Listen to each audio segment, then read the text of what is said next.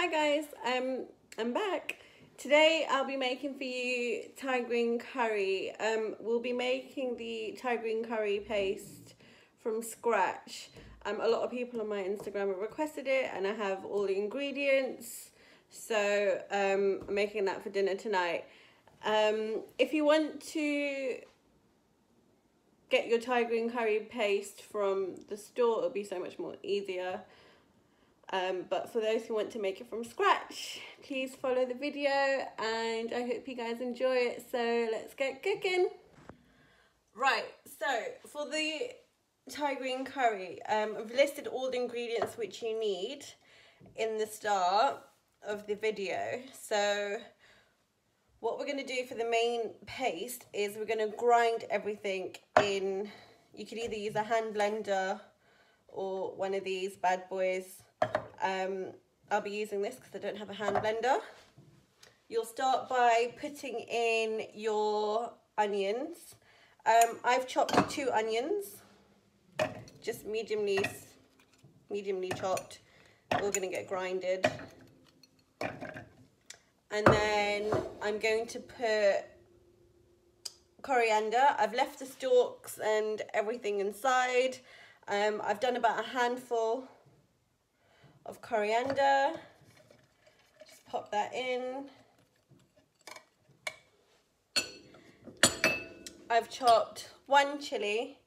Depends on how hot you want your Thai green curry paste. I've put 1 and I think these are pretty hot, so that will do me.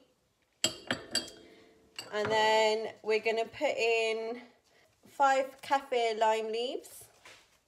And I'll just chop that up really roughly. I'm saving 3 Kaffir lime leaves for our curry after. And then I've chopped up 4 garlic cloves. So 1, 2, 3, 4. And then 4 pieces of ginger. It's about 5 centimeters worth of ginger. And then we're going to put in some cumin powder. Put that in. I've put in half a teaspoon of cumin powder. And then that's the basis of your green curry. I usually put lemongrass in it, but I've only got the fresh stalks like so. I'm not going to put this in here because when you grind it, the stalks will come out and it will just be really like not a great texture. So we'll put this in our curry when we infuse it with coconut milk. But if you have lemongrass powder, put some lemongrass powder in here and it'll taste even better. So now I'm going to put in some fish sauce. I'm going to put about 2 tablespoons of fish sauce. Like so. And then I'm just going to put half a teaspoon of sesame oil. Just really lightly drizzle it around. And then now we are ready to grind this. It'll take you a while to grind. Get a spoon and carry on turning around the mixture inside here if it gets all stuck to one side. If you need to loosen it up a little bit, put maybe a teaspoon of water to get that along, and then that's your Thai green curry paste. And I'll be back. Right, so I'm back and we have our Thai green curry paste. I'm just going to transfer everything in a nice bowl. For this, I'll probably use 2 tablespoons, which I've literally just made enough for maybe 3 tablespoons worth. Oh, do you know what? We'll use it all.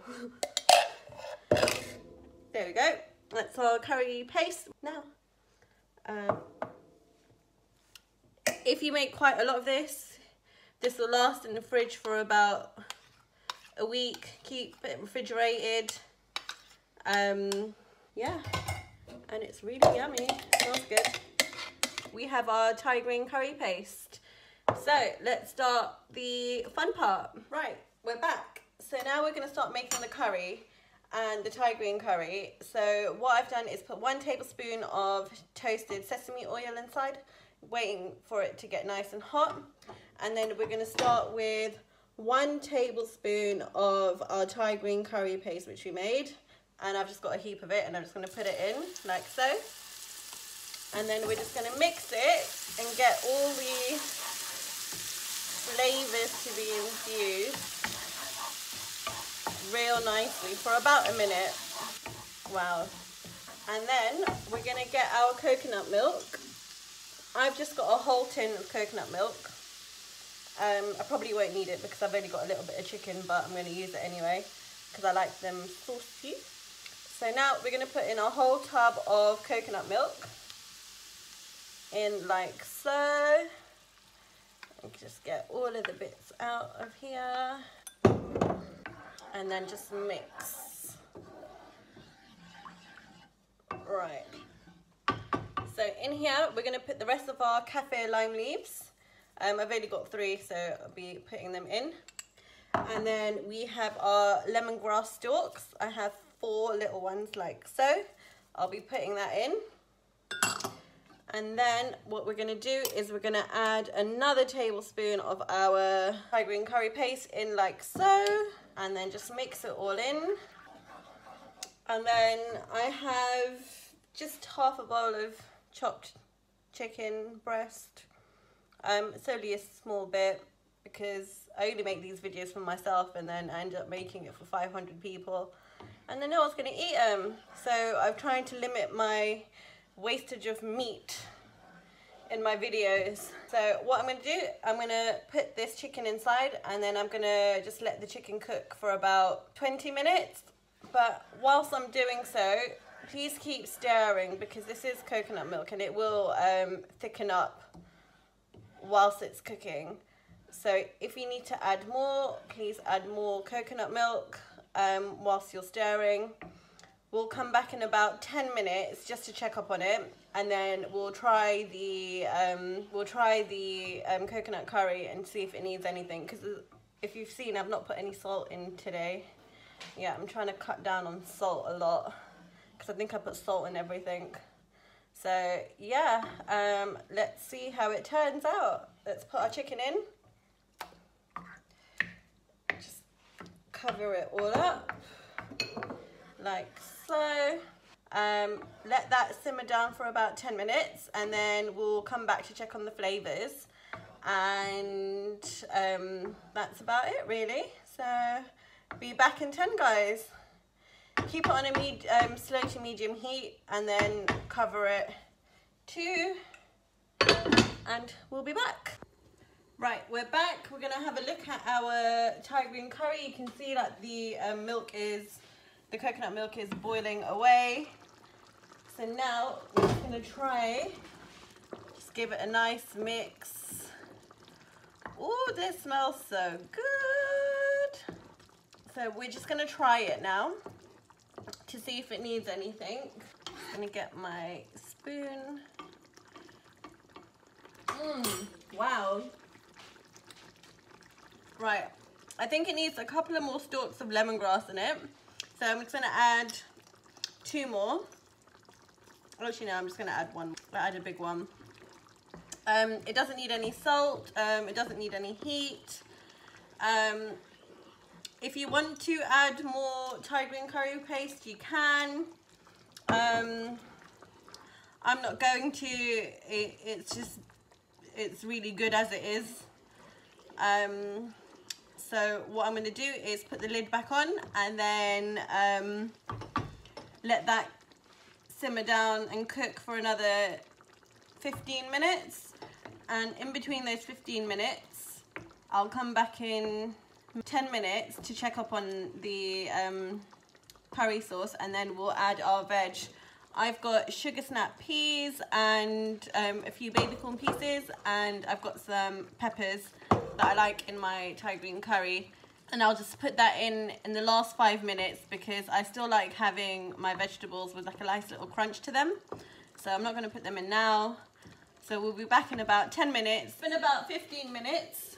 Left it a little bit long, but oops, time. I started doing the dishes and then completely forgot. So yeah, we're going to open this, we're going to check it. I continuously kept on stirring throughout the 15 minutes, and you know what? It hasn't gone too thick. It's still pretty fine. That's good stuff. I'm just gonna try the chicken to see if it's done, and then we're gonna add in our veg. A lot of Thai green curry recipes, they cook their chicken first and then they just lightly fry them in oil. Not a fan of that. I like cooking my chicken in the sauce because your chicken's so much more tender and soft. So let's try it. Yep, perfect. Chicken's done.